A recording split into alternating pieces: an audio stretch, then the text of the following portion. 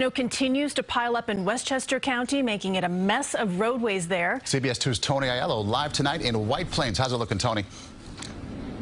Hey, Maurice, White Plains is plain white. You know, this city gets about 9 inches of snow in a typical February. We're going to get that much just from this February 1st snowstorm. Take a look at the back of this car that's been sitting here all day. I mean, look how much snow has piled up on the back of this car. It's really something. This is an impressive snowfall from this storm. You might look out your window and think, hey, the road in front of my house doesn't look that bad. I'm going to try to drive down the street. You may think you can do that. You'd be wrong. Go straight. Straight your wheel. Going out for a spin in this stuff could leave you spinning your wheels and needing a tow to break free from the grip of ice and snow. What are the drivers who are stuck telling you? That they can't make it up any of these hills. That's all they're really telling me. Honestly, I hope everybody just stays home today. It's pretty crazy out here. Didn't know it was going to be this crazy today.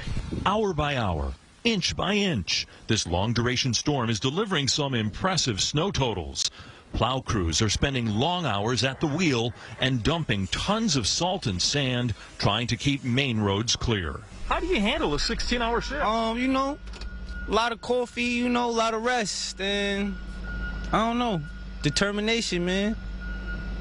Shovels, snow throwers, mechanized plows of every size, all utilized in the battle against the storm.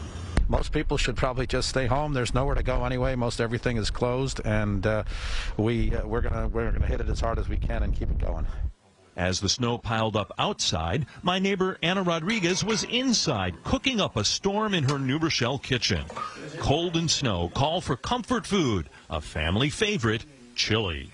There's no better heartwarming food than chili on a cold day, in a mug, cheddar cheese on top, sour cream, and it just warms you up inside, makes you forget about the coldness outside.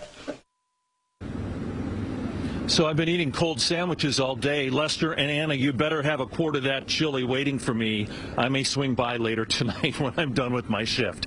So 75 plows out and about on the streets of White Plains, more than 450 lane miles of road in this suburb. They're going to be working through the night and into tomorrow, probably into Wednesday morning, trying to keep the roads clear. Again, the priority is for first responders, police, ambulance, firefighters. They really have to keep the roads clear so people can be safe in an emergency. Live in White Plains, Tony Aiello, CBS 2 News. All right, Tony, thank you. That is